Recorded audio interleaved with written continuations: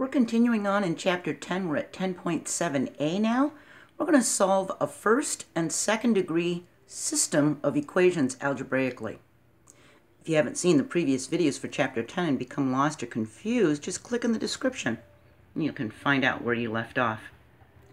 Now we've learned to use linear combinations and the substitution method to solve systems of linear equations. We did that back in Chapter 4 in videos 4.2a and 4.2b.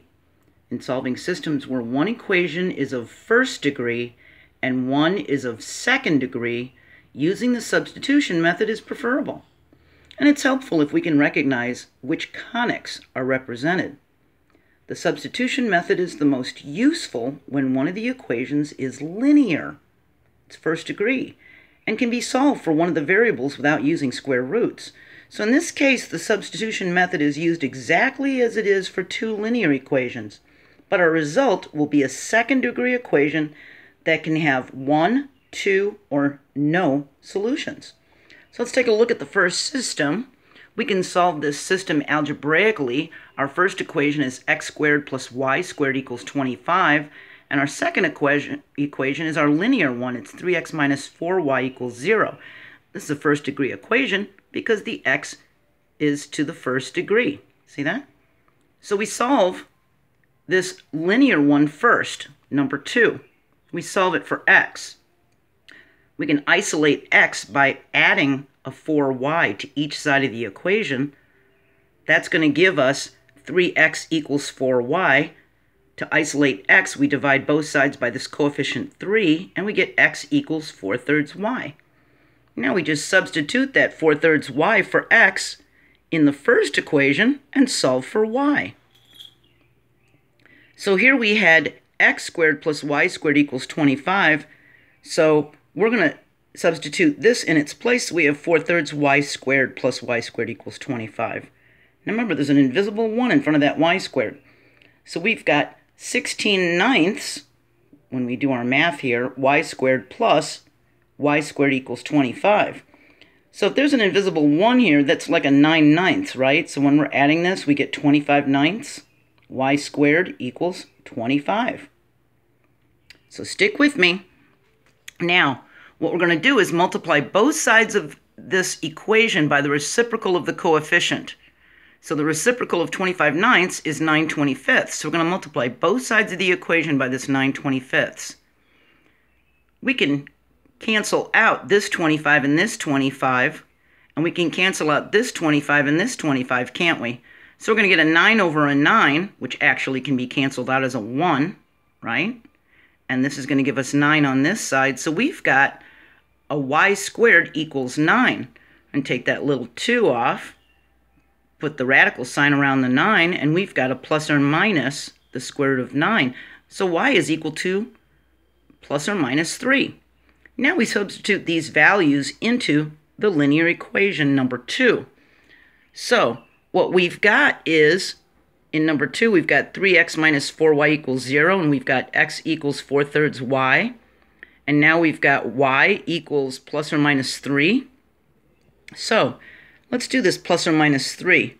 If it's a plus 3, well, then we get minus 12, don't we? Equals 0. And we can add 12 to each side of this equation to isolate x. Divide by this coefficient, we get x equals 4. If it's a negative 3, then we get 3x minus a negative 12, so we add the opposite. We get 3x plus 12. When we subtract 12 from each side of the equation to isolate x, we get x equals a negative 4. So we have a positive 4 or a negative 4. So the pairs 4, 3, and negative 4, negative 3 check. So they're solutions to the system of equations that contain a first degree and second degree equation. So just remember to solve the linear, that first degree equation first, okay? We need to do that first, all right? First degree first, okay? Let's try another one. Sometimes an equation won't appear in a familiar form like those we've studied so far in this chapter 10. We can still rely on the substitution method for the solution. So take a look at this system now. This is kind of backwards, isn't it? We don't have the 2x up here with the y, and now look, we've got an xy here. So, first degree first, we're going to solve this first degree equation first.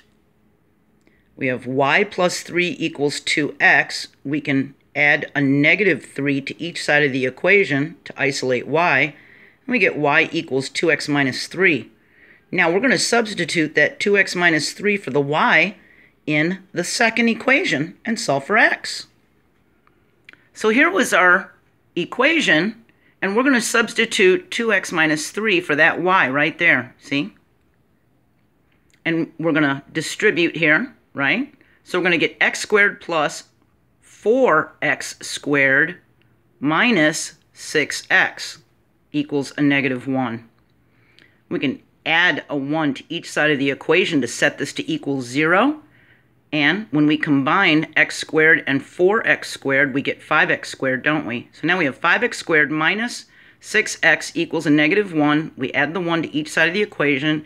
Now we've got the plus 1 constant here, and it equals 0. Using that principle of zero products we learned back in Chapter 2 in video 2.1c, there'll be a link to that too, in case you forgot. We can set each one to equal 0. 5x minus 1 equals 0, or x minus 1 equals 0. We can isolate x by adding 1 to each side of this equation, and we get 5x equals 1. We divide each side by this coefficient 5, and we get x equals 1/5. Over here, we add 1 to each side, and we get x equals 1. So now, we've got x equals 1/5, or x equals 1. Now we substitute these values into the linear equation and solve for y. So we go back to our first equation, y plus 3 equals 2x. And we're going to substitute our 1/5 and our 1 into here. If it's 1/5, we're going to multiply that in place of x, and we're going to get 2/5. We can add a negative 3 to each side of this equation to isolate y right here and create a 0 pair, right? So we have y equals negative 13/5, or we can multiply it by that 1 in case it's 1, and we get a 2. We add a negative 3 to each side, and we get y equals a negative 1. So the pair is 1/5 and negative 13/5, and x is 1, y is negative 1. Check. So the solutions to our system of equations that contain a first degree, that linear equation, and a second degree equation. Just remember, we solved that linear first degree equation first, okay? Now our next video is 10.7b. We're going to solve systems of second degree equations algebraically.